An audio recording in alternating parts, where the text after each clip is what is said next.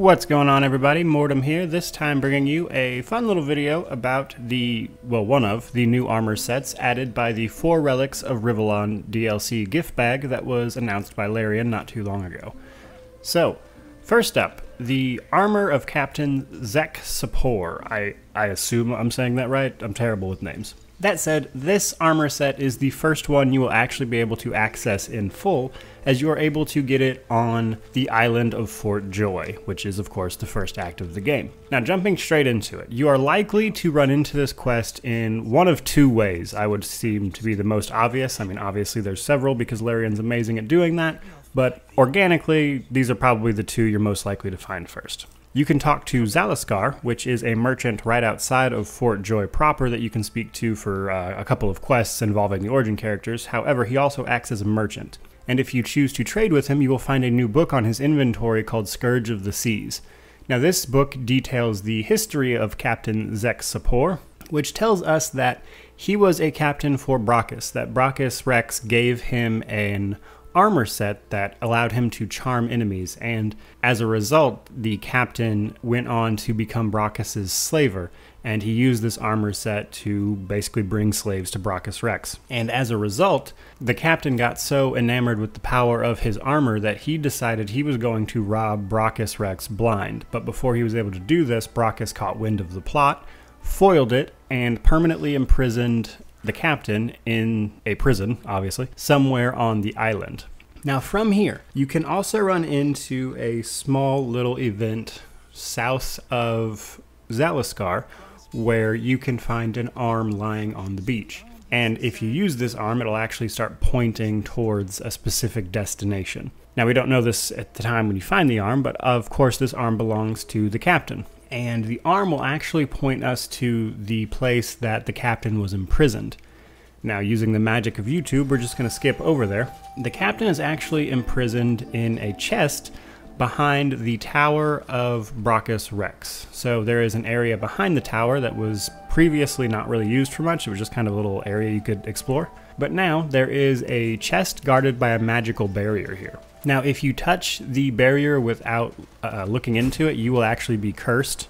That is to say, you will be hit with the cursed status effect, which of course can be removed with the bless spell. Now, knowing this information or examining the barrier before you touch it will reveal that it's going to curse you if you do so, which we would know if you touched it. Now, knowing that information, it would be a logical jump that bless, which cures curse, can be used on the barrier, which is of course what you have to do. You just have to use bless on this barrier, provided you have the spell from the island already, and that should dispel the barrier, at which point Captain Zek Sapor will jump out. Now, he is a bit of a hostile fellow. After a short conversation, we can basically persuade him not to fight us, because he will lose, or you have to fight him. That's pretty much it. You can also give him his arm back if you still have it in your inventory. It didn't really seem to change much, but you can do that. Now, this situation is going to resolve in pretty much one of 2 ways. You're either going to kill Captain Zek Sapor, or, you know, he's going to leave of his own volition and still be alive. So you can either kill him right here through this battle, or you can talk to him and persuade him not to fight you. There is a third option for this conversation.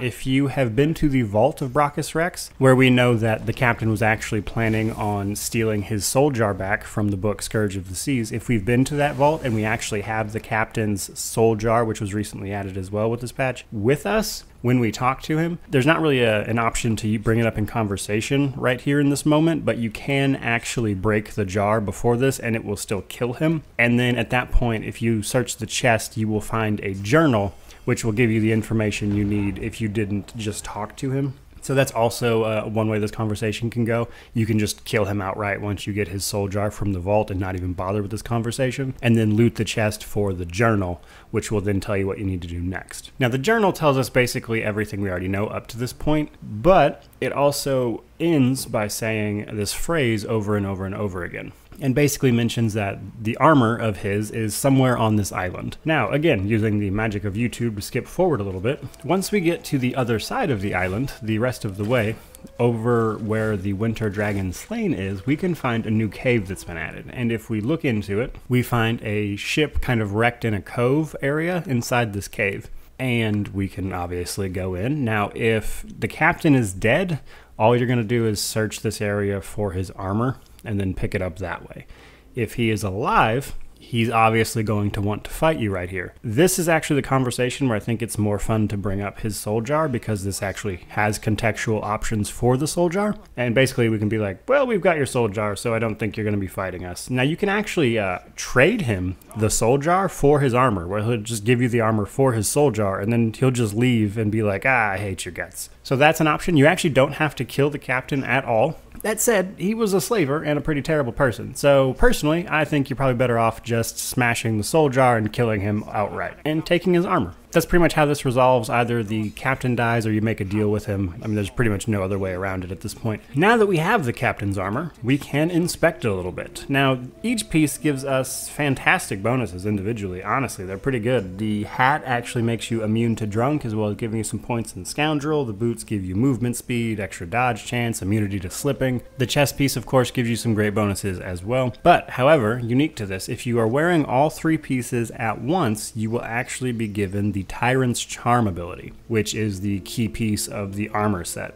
Now, what this does is basically any enemy that moves within the aura is immediately checked against charm by their magic armor. Flavor text just says it charms them outright. However, that is not entirely accurate, as what the game actually does is perform a charm check against their magic armor, like it always does when you use charm up to this point. So if you use charm in the game, be through like a grenade skill or the actual charm skill itself, it will actually be resisted by magic armor, and the same applies to this aura. However, if an enemy without magic armor steps into this aura and moves, then it's going to perform that check and they're going to be charmed. So the flavor text makes it sound a little more useful than I find it actually is in practice, as again, you have to get rid of all their magic armor, and by the time you destroy something's armor, I mean, you're probably better off just killing it outright rather than trying to charm it. But depending on the situation, it can be really useful. It is a still very cool, useful armor set. And last but not least, once we're wearing the entire set, it brings all of the pieces up to level 8, which I think is pretty cool.